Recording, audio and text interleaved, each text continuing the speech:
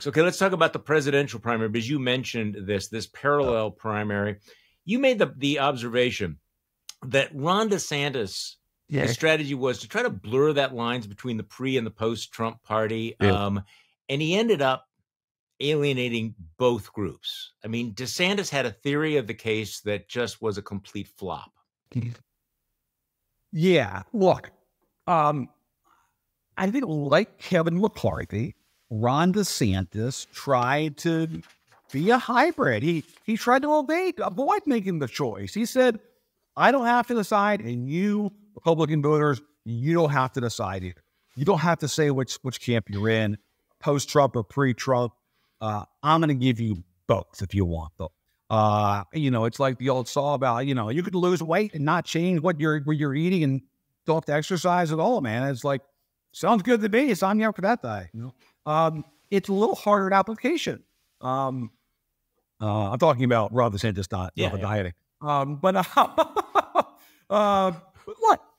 Because when you run around bashing the establishment and equivocating on Ukraine aid, floating, RFK Jr. to be in your administration, trying to outbid Trump on the border, outbid Trump on every kind of culture issue. Yeah, it turns out like the pre-Trump establishment that's up for grabs doesn't like that stuff.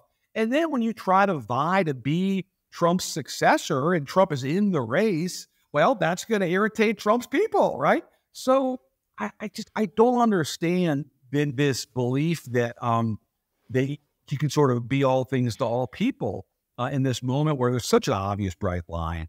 But we saw this early, Charlie. I mean, he from early on, he tried to run to the right, and it was like the Ted Cruz 2016 campaign. Yeah. There's just not enough votes out there. Look, it's not an easy task. To be fair to Ron DeSantis, if you are trying to beat Donald Trump, you have to put together a coalition of folks that listen to your podcast, the kind of never Trumper types, the folks that were fine with Trump but just kind of want to move on, right? And then kind of like the pre-Trump party establishment, kind of the Wall Street Journal editorial page. And that's not easy to forge that coalition, right? It's not easy.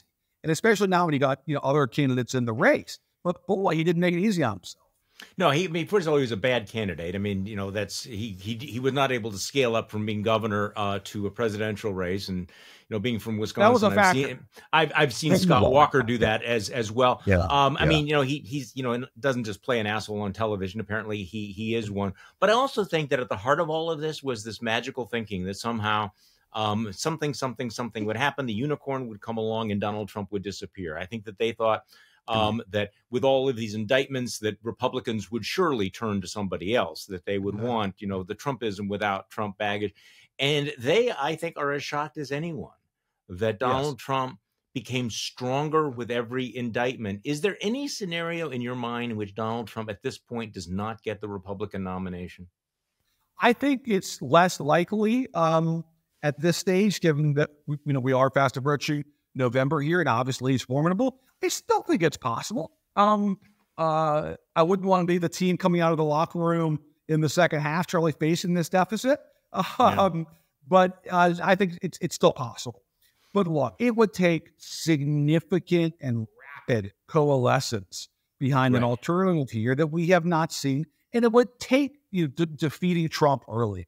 You got to get him in Iowa or in New Hampshire. There's no way that this is a traditional race where, we'll winnow the field in Iowa, and then New Hampshire, and then we'll battle down South Carolina on Super Tuesday. It's going to be over like that. That's right. It's got to happen sooner than that. They got to get behind one candidate. And I tell you, I'm really interested. I think the next couple of months are going to be fascinating because, look, the amount of pressure, especially from the money crowd that is just, petrified about Trump as the nominee again, that I think is going to sort of come to bear trying to winnow this field is going to be fascinating. Okay, so who drops out? I mean, Tim Scott seems like he's dead man walking.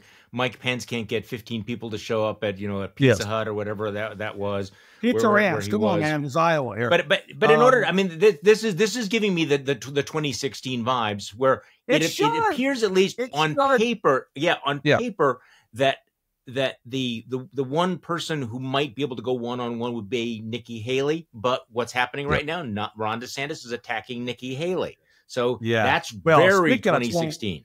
I was going to say, speaking of 2016 vibes, we certainly saw that movie with Jeb Bush, Marco Rubio. No, it's so true. These candidates can't help themselves, and when they see one emerging as the alternative, they try to knock down that candidate instead of focusing on the person that they're trying to be the alternative to. And of course, that is what Trump loves. But yeah, look, I mean, I think it's pretty clear at this stage that the alternative, that if there is one, would be DeSantis or Nikki Haley. And this next debate in November will go some ways to clarifying that. I think if Nikki Haley does well in that debate, I think you'll see a ton of money move her way. And I think you'll see pressure on all the other candidates in the race to drop out. Does the money make any difference anymore, though? I mean, this is a serious question. I mean, because given the nature of our politics and the communications, the way in which, information spreads and the way the base is broken down. So let's say that all of the rich, non-crazy, $100 million I give her. What happens? What does she do with it? Okay. I think the answer to your question, the way you're phrasing it, no, it doesn't matter that much. I think it matters in the sense of sending a message as to who the Trump alternative is, right? It's a cue. Oh, I see. Okay. Endorsements, it's money, and it's folks dropping out and, taking those cues. And I think that's where it matters, right? It's sort of picking up the money crowd, picking up endorsements, having good debate performances. I think that's the stuff. Okay, that makes I can see. Okay, let's you and I engage in a little bit of magical thinking, because we remember what happened with the Democrats back in 2020, where it looked like Bernie Sanders might win, and then suddenly the entire field coalesced. In fact, even in retrospect, it is amazing. All of the candidates that dropped out and said, no, we have to endorse Joe Biden. So what you're saying is the money people get together and they say, we're engaging in magical thinking here. Right. We want it to be Haley, and we're sending that out. She has a good debate. Right. And so Mike Pence drops out, endorses Nikki Haley, right? Yes. Tim Scott drops out, endorses Nikki Haley. I'm making this up as I go along. No, exactly. Ron DeSantis or Glenn Youngkin says, I'm not running, I'm supporting Nikki Haley. Does it create a... Brian Kemp says, look, folks, I beat Trump. I know what it takes to beat Trump. Nikki Haley's the one that can do it. We got to get behind her. This is the moment. Yes, I think that's what it takes. And I think that your model is exactly right. And I think if there's an anti-Trump Republican out there who's looking, maybe even praying for some answer here of how Trump can be stopped, I think it's unlikely. But I think that is the way that we see a repeat in some fashion of the 2020 Democratic primary. That is the precedent. And to your point, Charlie, about how politics works today, it is so lightning quick. Joe Biden won the South Carolina primary after being 0 for 3 on a Saturday night in February. Right. All right. Super Tuesday was the following Tuesday, 3 days later. Right. And in that 72-hour period, Biden effectively wrapped up his party. Just like that. Right. Because of those cues that I mentioned earlier, right? The cues that were sent. Okay.